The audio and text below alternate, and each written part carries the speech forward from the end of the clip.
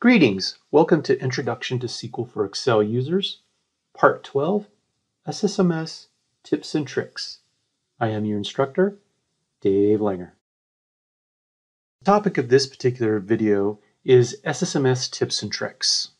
I want to cover 4 things, and this is based on questions that I've received via email or via LinkedIn regarding the tutorial. These are very common questions, so I wanted to create a video to hit some of these tips and tricks in case people get stuck or encounter this while they're going through all the videos. So first up, is SQL Server running on your machine/VM? A lot of the questions I get asked end up boiling down to they didn't check to make sure that the SQL Server process, the SQL Server service, is running on their machine. And I'm going to go over how you can check that and start it if it is not running. Next up, and this is a very common scenario as well, is your SSMS query window connected? And we'll go into more detail obviously on this, but every query window in SSMS has a separate dedicated connection to the database. And those connections can be severed. Those windows can become disconnected. And that will often give you some weird errors, and you might maybe not figure out, maybe you didn't figure out why you were getting them. So we'll talk about that. Next up, this is also quite common, is your SSMS query window targeting the wrong database? In SSMS, not only does every query window have its own connection, but it also has a target database that the query window is aimed at. If you're aimed at the wrong database, you'll get some errors, you'll get the red squiggly of death, and we'll go into what that looks like. And switching the targeted database is quite simple. And then lastly, a few folks, and this is awesome, have been asking me about, hey Dave, if I write some SQL in SSMS and it spits out results in the SSMS window, I would like to take those results, that data, and export it out of SSMS as a CSV file. So maybe I can import it into Tableau or Excel or R, Python, whatever tool you might be using that can operate over those CSV files. This is a very common scenario. You write up a query, you fire it at the database, and it comes back with a bunch of sweet data goodness, and you want to export that out so you can use it in another tool. And I'll show you how to do that. Okay, let's go ahead and get started with tip number 1. Tip number 1, is SQL Server running on your machine/VM? I'm going to go ahead and flip over to Windows and show you how you can check this. Okay, so here I am in Windows, and this could be your local laptop or your desktop machine, or maybe it's an Azure VM. And I've got SSMS running. Now, one of the things that might be a clue that SQL Server is not actually running on the VM or on your machine is you try to connect. And you can see here, I'm just trying to connect to the database engine on the local machine using Windows Authentication because I'm running everything locally on my laptop here. So if I click connect, you can see that it's taking a long time. This is the number 1 clue that maybe SQL Server isn't running because the way it's set up, if you followed the tutorials that I provided for setting things up, you're running SQL Server locally, either on the VM in the Azure cloud or locally on your own computer, which means that if SQL Server is running in the background, this should happen extremely fast. The connection should be almost instantaneous. And then you can see here, I get an error and it says, oh, hey, I cannot establish a connection with SQL Server. That's your other hint. Now, usually what ends up happening for me is I don't wait this long because I know that it's going to pop up with a connection relatively quickly if SQL Server is running. And I get impatient. So what I usually do is I just cancel out of this. So I'll connect again and I'm like, oh, it's not running. So I'll cancel out. Okay, cancel out and I'll just shut this down. So I'm back on the Windows desktop here. Now the easiest way to confirm, other than what you just saw, that SQL Server is running, and also to start it if it's not, is this procedure. So go down here to the Windows search bar here and just type in Control Panel. And you can see here Control Panel is an app. If you're not familiar, this is the app inside of Windows that allows you to control various aspects of your computer, which makes sense given what it's called. So, you know, things like your system and security, your networking, hardware like printers, because we all love setting up printers, all the things that you need to adjust and manage your computer. Now, within the Control Panel, we need to find services. Services are these background programs that run after Windows boot up. In the Linux world, they're called daemons. concept's pretty simple, right? There's a program that runs in the background. It doesn't have any sort of user interface whatsoever, and it just runs, and it provides services to the computer. In this case, we're talking about Microsoft SQL Server. So that service provides us a database engine. So we can go view local services, because if you followed the tutorials, once again, SQL Server is set up locally either on the VM or on your machine, so you just need to look at your local services. So we can go ahead and pull up the Services app here, and we can scroll down, and it's just called SQL Server. So we scroll down, scroll down, scroll down. Here we go. SQL Server provides storage, processing, and controlled access to data. That's pretty cool. And you'll notice here that its status is nothing, so it's not running. So the easiest way for me to do that is just right-click on this and go to Start. And you'll see this little dialog, and it says, hey, I'm starting it up, and SQL Server is running. Okay, this is awesome. Now, if I go back into SSMS, if I fire it up again, this will just take a second,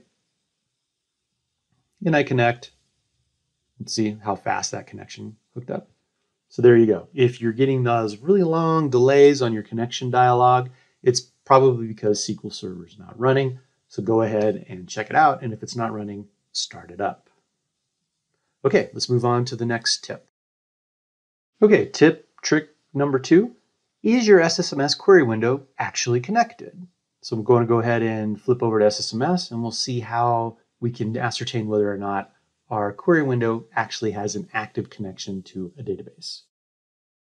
So here I am in SSMS, and I have a query window open, and you can see here I just selected all the rows from the fact call center table, and you can see the results here. Now, what often happens for various reasons is that this query window, which has a connection, or needs a connection, I should say, to a database to actually run queries, will get disconnected. And this could be because maybe your computer went to sleep, or you put it to sleep, or there's any number of scenarios where this will happen. Now, what you want to do is you want to check down here in the lower left corner, and you'll notice here that right now, this query window is disconnected. It does not have an active connection to the database. And you may see things like red squigglies of death sometimes. And that's a result of the fact that because this query window is not connected, it cannot resolve, it cannot understand your SQL code. So first thing to do is just check to see, is it disconnected? What you do is you go up here and you hit the connect button. And this tells SSMS that you would like this query window, which is the current one that's highlighted, as you can tell. Hey, SSMS, I want to connect this window to a database. And you can press the button and you get the connection dialog that you normally see and are used to. You can also, if you would like, just hit execute, and SSMS will say, well, you need an active connection to the database. So you can go ahead and say, okay, cool, I'll go ahead and click connect. But typically what I end up doing usually is using this button right here. Connect, and then go to the connection dialog and click connect. And the first thing you'll notice is that now this query window is connected to the database, but you notice you get a red squiggly of death. And that's what we're going to talk about next. That's the next tip or trick. Next tip, is your SSMS query window targeting the wrong database? This happens a lot. So let's go ahead and check out how to verify that you are in fact targeting the wrong database and then switch it to the right database. Resuming here in SSMS, you can see that we've got this red squiggly of death. And if we hover over it with the I bar, SSMS tells us, hey, this is an invalid object name, fact call center. Well, we know that can't be true because we got results from the previous execution. So what's going on here? So this code is correct. And the answer is, yes, this query window is connected to SQL Server. It's connected to the database engine. The database engine can house many databases simultaneously. So the next thing you have to check is, okay, after knowing that this query window is connected, you have to ask yourself, which database is it targeting? And you can see that over here, right here in this dropdown. Notice when I hover over it with the I bar, it says available databases. And if I drop this thing, you can see there's the database we actually are using for this tutorial, the AdventureWorks Data Warehouse 2017 database. But notice you've also got these system databases, master, model, MSDB, tempDB. Do not mess with these right now. Given the scope of this tutorial, we're not DBAs, we're not people that administer the database. We don't care about these. As far as we're concerned, they don't exist. This is the only database we care about. But notice that we're targeting the master database by default. That's not the database we need. And there is no fact call center table in the master database, which is why you're getting the red squiggly of death. So changing this is extremely simple. Just go ahead and switch over to AdventureWorks and notice that the red squiggly of death disappears. And we can execute the query. Now you can see that now this query is not connected again. I ran it, it ran and it disconnected. And the reason for that is simple. I've actually changed an option inside of SSMS to automatically disconnect a query after it runs, which is typically not what you do. It's not turned on by default. So if you're just curious about why this is now not connected after I run it, it's because I manipulated SSMS for the purposes of this particular video to ensure that these windows get disconnected. There you go. So everything's great now. We're running our queries, we're connected, we're targeting the right database. We know that SQL Server is up and running. Awesome sauce. Now for the last tip. And the last tip for this video, how do you export your query results out of SSMS as a CSV file in case you want to use it in another tool like Excel or Power BI, Tableau, R, Python, whatever it might be. This is a very common use case, so let's figure out how we can do this in a easy and consistent way. Okay, back again in SSMS, and you can see here I've ran a query and I just selected all the rows from the fact call center table.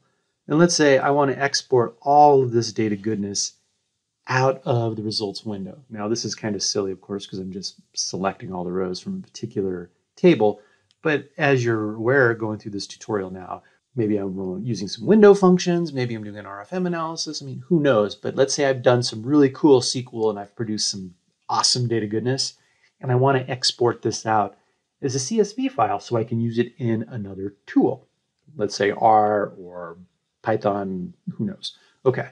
So the first thing we want to do is typically we want our CSVs to have a header row where we have literally fact call center ID, date key, wage type, so on and so forth, exported out in the CSV file. This is typically not turned on by default, and maybe it will be in a future version of SSMS, but every version I've used, it's never been turned on by default. Okay, so how you find this is you go to Tools, Options, and what you want to do is you want to go down to Query Results, SQL Server, and you can see here Results to Grid. So this is the results to grid right here. So we click on this and we say, oh, okay, there's all kinds of options. Notice none of them are turned on by default. The one that we want right here is this. Include column headers when copying or saving the results. And almost always you want the headers. It's very rare. I can't even imagine a situation where I've ever not wanted this to be turned on. So we'll go ahead and click it and check it. Now, here's the problem. We're going to click OK. And for a setting change like this to take effect, we actually have to stop and restart SSMS for the setting change to take effect. So I want to go ahead and close out of this. And I know I don't want to save my query. And then I'll fire SSMS back up again. This will just take a second here. And as it's loading, it's checking all the settings. And it says, oh, okay, Dave wants to have the column headers if he exports from data out of the results grid.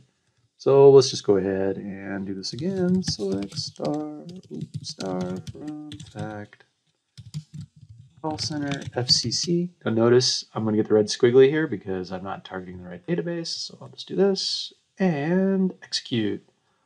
Awesome sauce. Okay, so I've got all of these results. So I can just click on this corner of the results grid right here, highlights everything.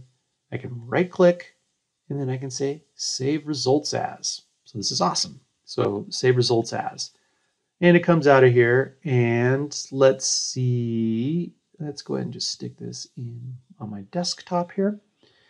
And we can say this is great. And notice that it by default selects a CSV name. And I'll just call this fact call center. All right. Now, generally speaking, you could just click save and you'll get a file out on your desktop here. Here it is right here. Right? And I can open this up in Excel because you'll notice that Excel is the default associated program with a CSV file on my computer. Or I can open it up with, let's say, Notepad, for example. And you see all of this. Now, the thing to remember, and depending on the tool that you're using, this will be just fine. It'll work. It won't be a problem. So for example, if you're using Excel, no problem. You can just double click this and it'll open up without a problem. Some tools, for example, R, depending on how you read in this CSV file, notice here this is UTF-8 with BOM, this right here. This is what's known as the file encoding. And depending on how you're using certain tools, like R, for example, this could potentially be a problem. But generally speaking, just follow the process that I just showed you. And most of the time, depending on the tool you're using, you're not going to have a problem. But what I do want to show you is if you do use a tool and for some reason it's like, oh, I don't understand this CSV file, it could be because it doesn't like the UTF-8 encoding. So we can take care of that pretty easily in SSMS. So all we do is say, okay, we're going to go ahead and select everything, right click, save results as, and we'll call this back call center 2. And instead of just clicking save right here, what we do is we click this arrow. And it says, it gives us the option to say, hey, we want to save with a different encoding. Okay, and if you're running into a problem with the process that I just showed you, this might help out. It's the only reason why I'm showing it to you. So you click on save with encoding, and notice that the default here is UTF-8, which is what we saw in Notepad earlier. But what you can do is you can then switch it to this thing called ANSI. And this is basically plain old text. So you can always just click OK, and it'll save off Fact Call Center 2 here. There you have it. Those are all the tips and tricks for today. Hopefully you're finding the tutorial useful. If you are, please subscribe to the YouTube channel. I will be producing 2 videos a week for the foreseeable future. Until next time, please stay healthy, and I wish you very happy data sleuthing.